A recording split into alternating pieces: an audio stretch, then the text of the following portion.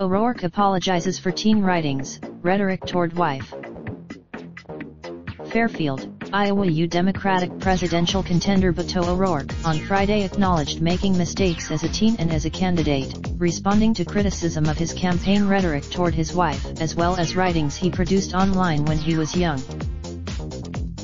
During a taping of The Political, O'Rourke said the criticism of his not.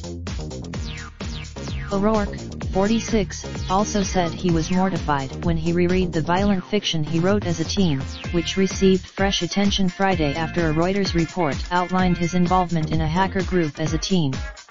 O'Rourke wrote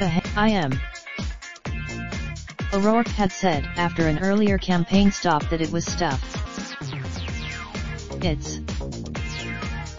Earlier Friday, O'Rourke said he was not yet ready to reveal the amount of money he has raised since entering the 2020 race a day earlier but said it would be soon.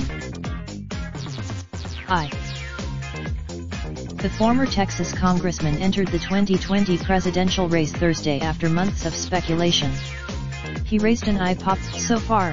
Vermont senior Bernie Sanders has asked if he thought he would top Sanders. O'Rourke said only, well.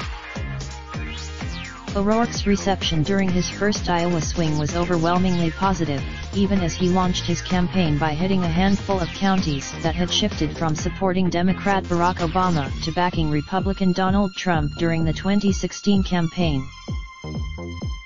Most of the towns O'Rourke visited during his first 2 days in the state were small and rural, manufacturing or farming towns.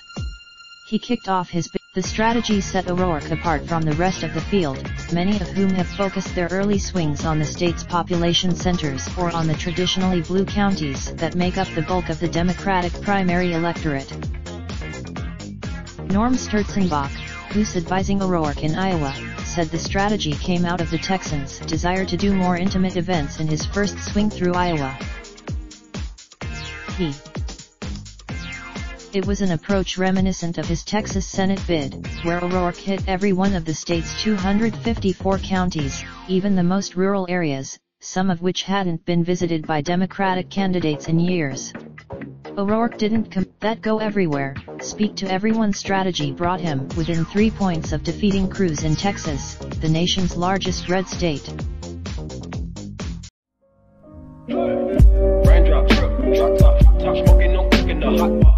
Fucking on your bitch, yeah, that. Looking up, open the park.